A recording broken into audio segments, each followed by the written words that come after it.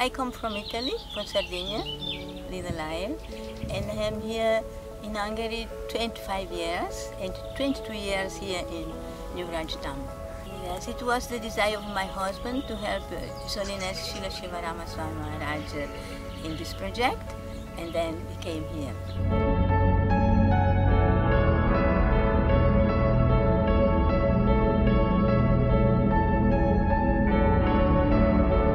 I saw pictures in the restaurant, and I thought if there will be more pictures like that in the temple, then I will be pleased to be here, because I like very much to see Krishna's pictures.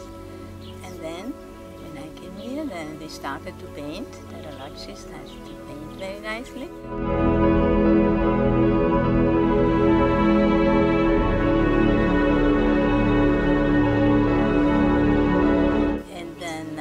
Came here to see, to visit, and then Shivarama Swami Maharaj asked me, Lala, do you like to be here? And then at first I told him, no, I don't like, because it's so empty. It was empty, there was no trees, you know, like now. And then he told me, oh, later on it will look more beautiful. And then my husband decided to come. And then we came, and then I am still here. What keeps me here, this is the association of the devotees and the service to the Lordship Sri Radha-Shyama. Yeah. I sponsor this Nitya Seva because I find that it is very important for everyone, not only for us here, to help to maintain the worship of the Lordships, who are our maintainers. So that is, it's not so much.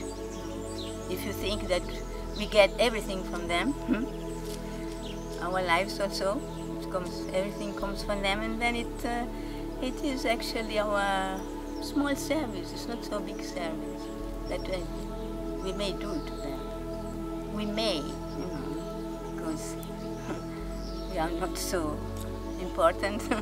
And then we can pray or engage us in your service in some way. If one is not inspired to take this process of the chanting and to live so like a devotee, then we can help them by paying Nitya Seva. I get every month a pension from Switzerland, and that I put on side. And when it's time here that I have so much, then I pay. I don't need anything, because I become saris, I become from the devotees, I go to bag prasada there to the big kitchen, and I don't need so much money for myself, then I can pay that. So it is a very special place because Radha-Shyama is here. And here in Hungary they are very fortunate, the Hungarian people, to have such a beautiful temple, such a beautiful farm here, because I have been in many other places, but I have never seen such a beautiful place here. I cannot feel at home anywhere else if I have no service for the Lordship Sri Radha-Shyama. In Italy, it's okay, but this is my home.